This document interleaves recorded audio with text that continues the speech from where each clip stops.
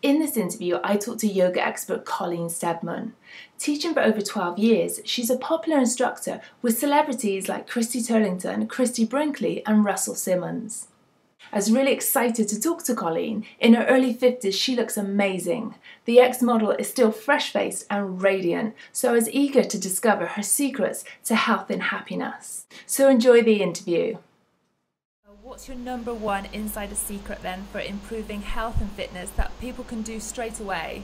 When you wake up in the morning, stay in bed for an extra 5 minutes. I mean, ideally you'd get out of bed and roll up a pranayama bolster or whatever. But if it's something that they can start doing immediately, just stay in bed, prop up the heart a little bit, and listen to your breath, and pause after the exhalation.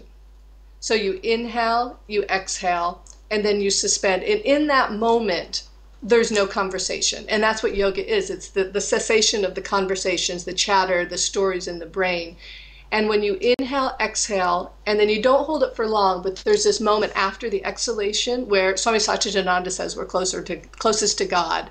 But it's this magic moment where there's no pain. And we teach it to all sorts of people going through all sorts of very painful things in the hospital, and they're using way less morphine. But it also just in your day-to-day interactions, it gives you sort of this sense of like, oh, it is okay. You know, I don't have to be so caught up in these stories all the time. It gives you relief. And then if you do it, that relief adds up.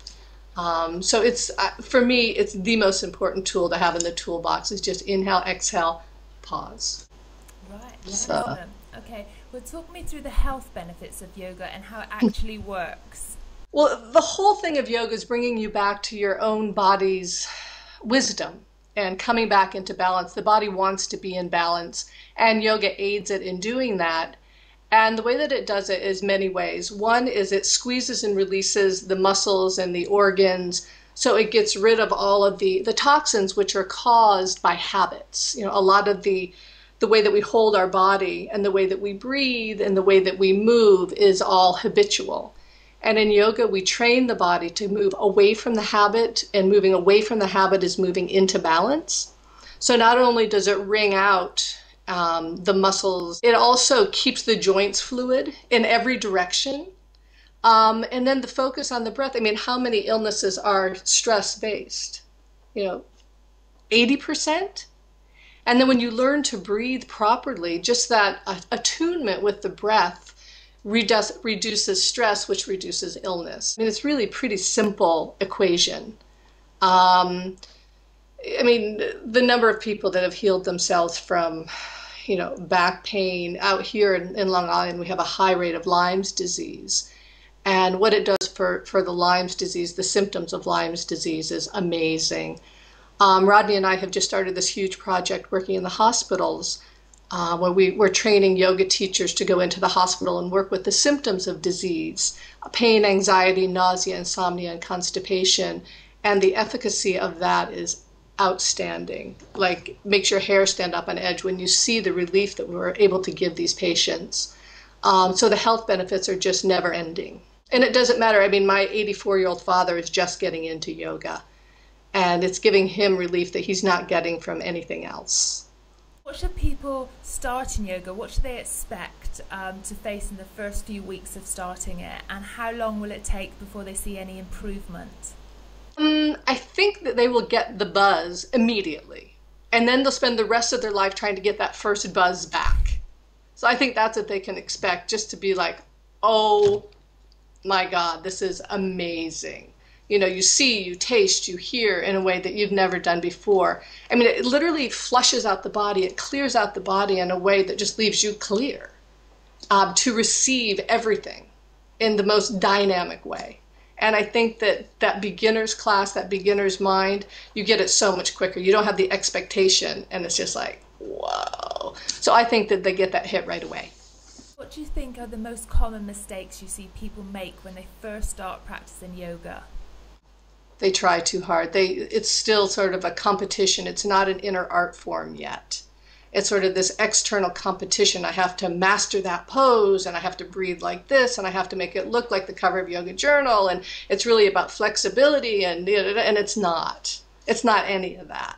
It's just about a beautiful inward journey, finding the calm within the chaos. Can you pick a myth to debunk that's a common thing that people get wrong about yoga? I think there's still this thing out there that it's a cult or it's a religion, and they can't do it because of that. And it's none of that. It's a philosophy. It's an art form, and it can aid in any religion.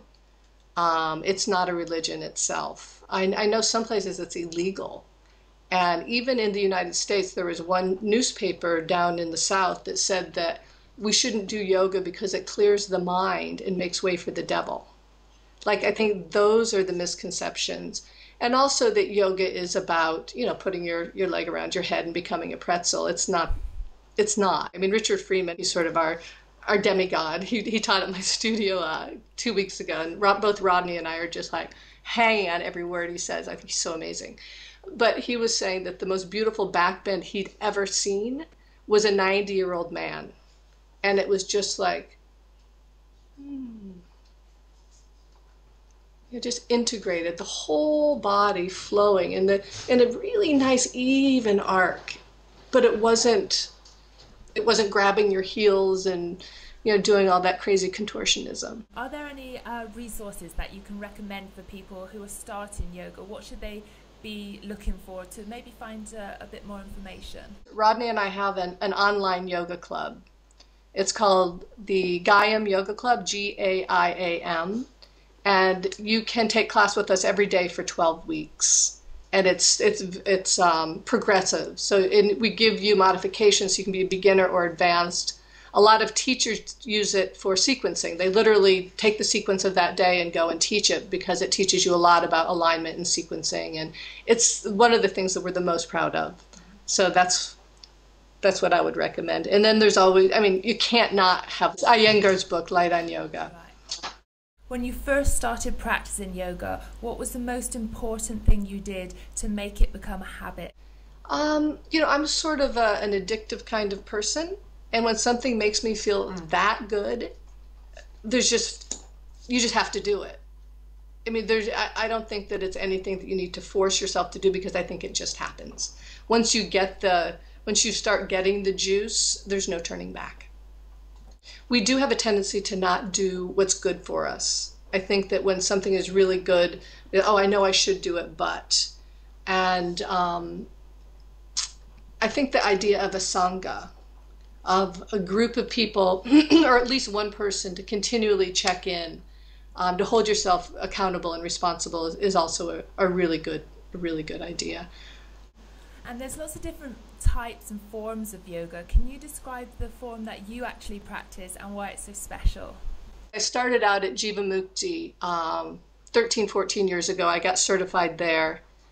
And I'm basically sort of a yoga slut. Like, I study whoever, wherever. I follow Richard Freeman around, David Swenson, I adore. Richard Rosen, of course, my husband, Rodney Yee, I've been studying with for years and years at this point. So my teaching is very interdisciplinary. It usually comes actually from my own practice, but my own practice comes from the teaching of all these masters that I've been so fortunate to study with. My own classes consist of, I still like to do flow classes, a little bit of vinyasa, but I like to think they're very intelligently sequenced and nobody gets hurt. And I'm also a big fan of, I know that a lot of my teachers don't approve, but I still like to play music in class. I love Bob Dylan or Melissa Etheridge, not through the whole class, but just to get my point across, because there's always some sort of a spiritual teaching involved. And then I pick out a song and a reading to go with the spiritual teaching that I'm trying to emphasize on that day. Tell us the story of how you first discovered yoga. I've been a jock pretty much my whole life. I have 5 brothers, was brought up in Indiana, huge basketball, track, baseball, just a total jock to stay up with my brothers. And came to New York. I've been modeling since 1979. And I started taking, step classes and, any sort of really hardcore. They have this thing called Radu in New York City. It's intense physical. And then I became a boxer. and actually started fighting. I got a license and became, professional boxer. And my next door neighbor asked me if I wanted to go take a yoga class, and I'm like, "Oh, you've got to be kidding! That's for girls. I'm not." And I was like, "All right, whatever." So I went and took the class, and after the class, it was like I have a history when I was young of doing a lot of drugs, and I've been clean for very many years, 30 years at this point. But I walked out and I was like, I can't believe this is legal. Like, I feel amazing. I just could not believe it. The colors were brighter. I could hear things. I mean, it was the most surreal thing just from one class. And so there's just no question I was going to go again. I mean, I kept up all this other, crazy physical stuff.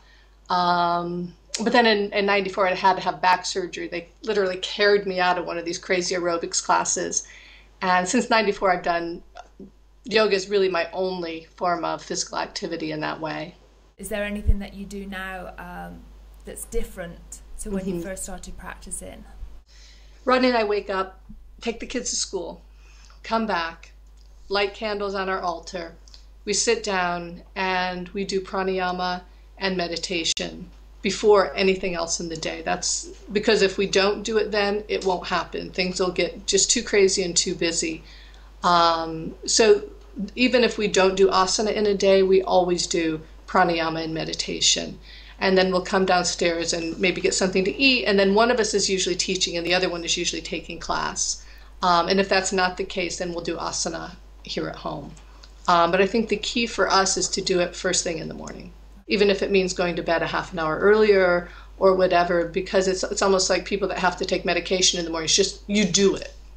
It's not you take a shower, you do your yoga. It's just so important. What advice would you give to people for getting back on track? It's just not to use it as another way to beat yourself up, and to not create this expectation that you have to practice 5 days a week, an hour and a half a day. Consistency is better than to do 10 minutes a day for 5 days, rather than do 2 hours, be sore and not do it for 3 days. And then I think that the main piece of advice I would get is a little bit every day, even if you just do a downward facing dog, a triangle pose, one twist, and get your legs up the wall. If it takes 10 minutes to do that, you will always feel better. Always. There's just no question about it.